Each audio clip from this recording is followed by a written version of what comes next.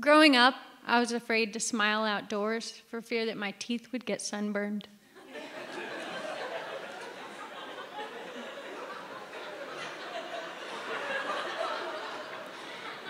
Every summer I watched as my hair became lighter and my skin became darker, so I knew one of two things could happen, and I've never been a gambler.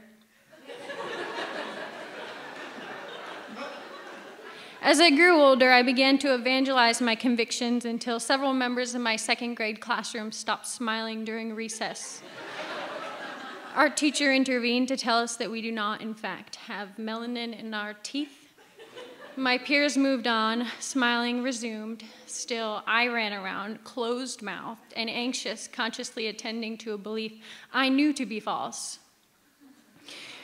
What we believe matters, and how we live gives testament to our beliefs. The thing I love most about the Fellows Initiative is how seriously it takes enacted belief.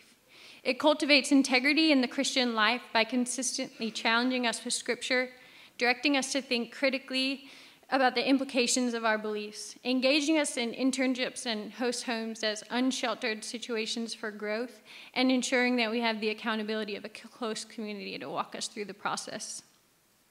Through the Fellows program, I was challenged to enact the beliefs I professed to maintain, but had yet to bear fruit in my life, as well as to explore the postures and actions I continued as deadwood or artifacts of unfaith.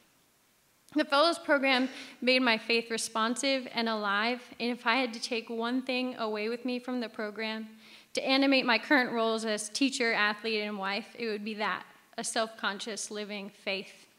But beyond that, the Fellows program transformed my understanding of truth, God's and our relationship to it, and this has proved most indispensable to me as an educator. My name is Sabrina. I live in Waco, Texas, with my husband, David, who is also a fellow. I don't think I could have married a non-fellow. He's my best friend, but also my role model, and I love him very much. During the day, I work at Live Oak Classical School, teaching medieval history, literature and composition, and anatomy and physiology. I guess on my best days. On my worst days, it kind of all smooshes together and becomes something more like medieval anatomy.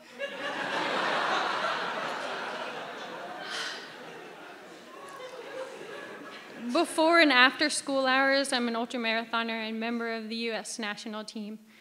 Which kind of sounds tiring, but it's actually pretty restorative and restful and kind of complements my work in the classroom. For my whole life, I wanted to be a professional athlete. I'm not in the right size range for football, so I went with running.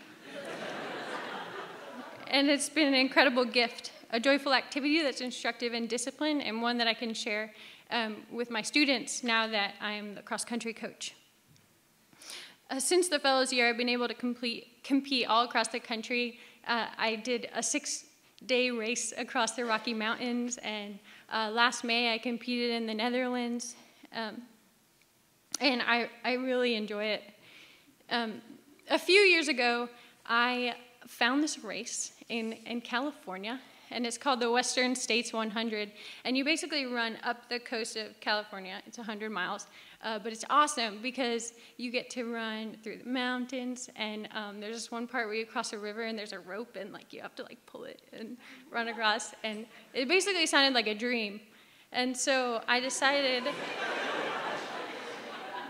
this was going to be my race. And so for months I prepared for this and lived a fairly Spartan lifestyle. Every day was long run day, and I lifted, and I slept well, and I ate well. But before I knew it, it had become my hope.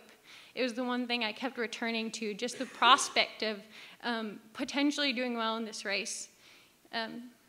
So I flew out to California, and the day before the race, we had a pre-race meeting.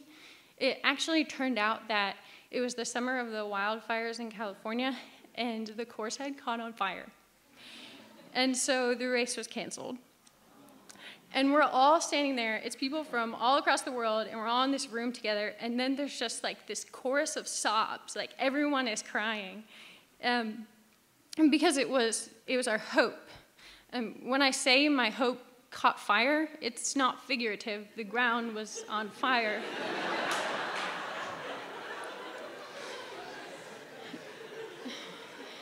And I was a Christian, and I knew that this wasn't the right response that I should be having, and I wanted to commit my running to God, but in reality, it's hard to give God the glory when you want it for yourself. Martin Luther calls sin incurvatas in se, man as turned in on himself, and that was a pretty good description of who I was when I entered the Fellows program. Sometimes I think that choosing running as a vocation is kind of accepted too easily in Christian circles because of chariots of fire.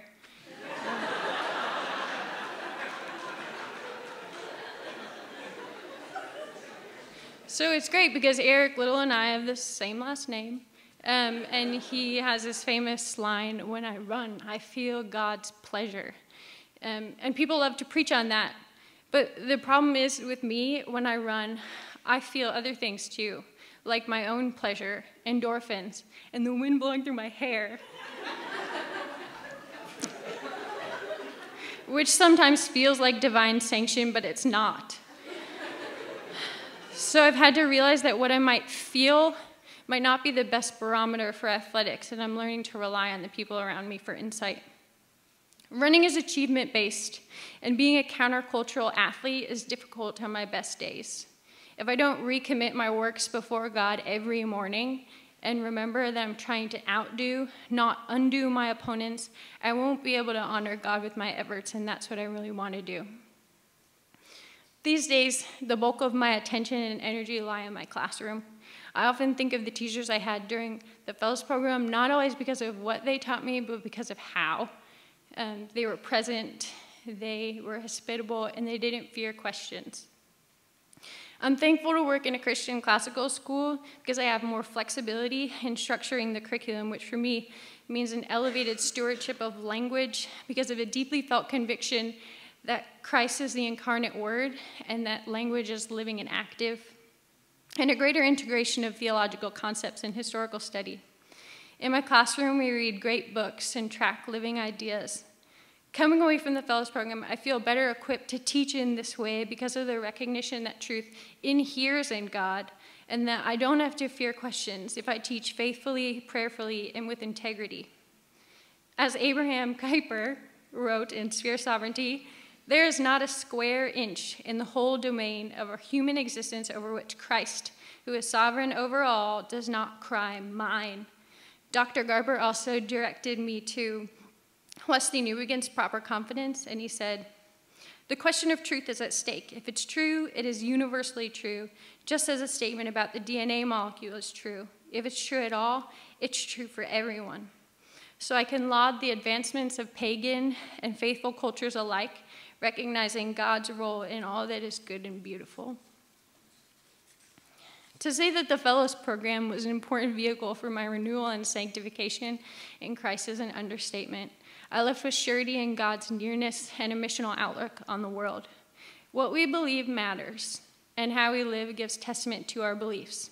Through my actions, I want the world to know where my hope lies and who it is I serve.